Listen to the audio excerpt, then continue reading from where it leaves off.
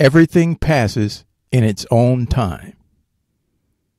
And that is the thought for today.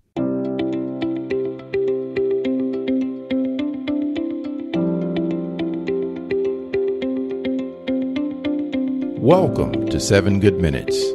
I'm Clyde Lee Dennis. Thanks for joining me for what I believe will be 7 of the most enriching minutes of your day. In today's audio, we have an inspiring message in which Oprah Winfrey reminds us that your thoughts create your reality. Enjoy. Every thought creates an action that will create a consequence. There are a lot of things that are beyond our control. But what you do have control over is how you react to whatever happens in your life.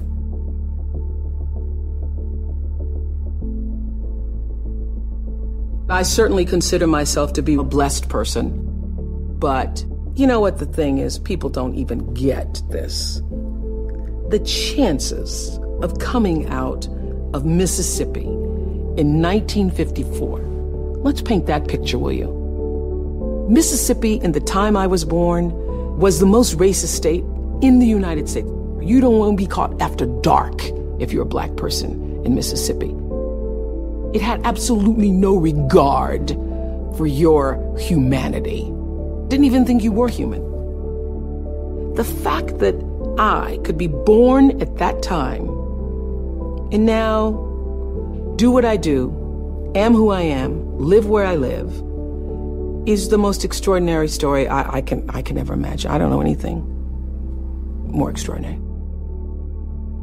Who I am was defined for me at a very early age. When I was 4 years old, I remember watching my grandmother boiling clothes. I was standing on the back porch, looking through the screen, and my grandmother was hanging clothes from the line. She had an apron around her waist, and inside the waist pocket were clothespins. We had no running water or electricity. So in order to wash your clothes, you had to wash them. And my grandmother did in a big boiling pot. She would boil them to boil the clothes clean. And as she would hang the clothes on the line and take the clothespins out of her pocket and then put a couple in her mouth, she turned to me and said, "Oprah Gail," talking through the clothespins in her mouth. "Oprah Gail," my middle name, "you better watch me now, 'cause one day you're gonna have to learn how to do this for yourself." And a voice inside me, a feeling, I think of it now as a voice because it was so strong, said, "No, Grandmama, I won't." And I felt in that moment watching her that this will not be my life.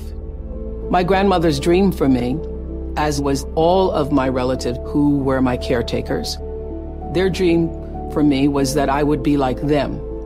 My grandmother was a maid. My mother was a maid. All of my aunts were maids. And so they thought that that's what I would be. And my grandmother used to work for a family, a white family, and in taking care of their children and nurturing that family, she thought that they were good white folks. And she used to say to me, "I hope you can grow up and get yourself some good white folks." In those days, being good simply meant you don't call me the N-word. You give me some level of respect. I still have to go to the back door, and I'm still treated as a second-class citizen, but I'm not degraded personally by you. So she wanted me to grow up to have some good white folks. And I often think that I wish she had seen that I did grow up to get a lot of good white folks working for me. She would not have believed it. The life that I lived, my grandmother would not have imagined possible for me. There is a flow. There's an energy field and a flow. That is also happening with us as human beings. We just haven't figured out what that is yet or how to channel it. But that is definitely going on. There's an energy field. There's an energy flow that I strongly feel in my own life. And I know lots of other people who do. You're either in flow or out of it. And if you're in flow, it's like this. It's like this. All the time, it's like this. It's like flowing with the stream. And the flow is in direct proportion to the center of yourself, where God abides, where universal energy abides, where the divine within you abides. How far you are from the center, from the divineness of yourself, from your connection to source energy, that which created you, is how out of sync you are with your life, regardless of what you call it. When you can align with that, nobody can touch you. Gary Zukov calls that authentic power. In his book, Seed of the Soul, he says, when your personality comes to serve the energy of your soul, that is authentic power. And that's the only real power there is, because you're going to lose everything else. I don't care how beautiful you are. One day, your breasts are going to sag and your eyes are going to bag and you're not going to be as beautiful. And it doesn't matter how much Botox and how many times you get yourself pulled up and how many hairdos and how many makeovers or what you do, that doesn't last.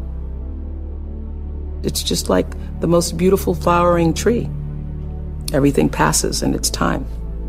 It doesn't matter how much money you have, how much power you have, how high you sit on the Forbes list, how many times you make the most influential lists. All of that changes. All of that changes. But what is real, what is lasting, is who you are and what you were meant to bring. What is the gift you were meant to give? And nobody can take that away from you. Please keep in mind, this is about half of the entire presentation. If you're up for a treat, you should definitely listen to the whole thing. You can do so by clicking the link labeled View the Full Video on YouTube in the show notes. So that does it for this episode of 7 Good Minutes. Until next time, let's be civil to one another out there. Thanks for listening.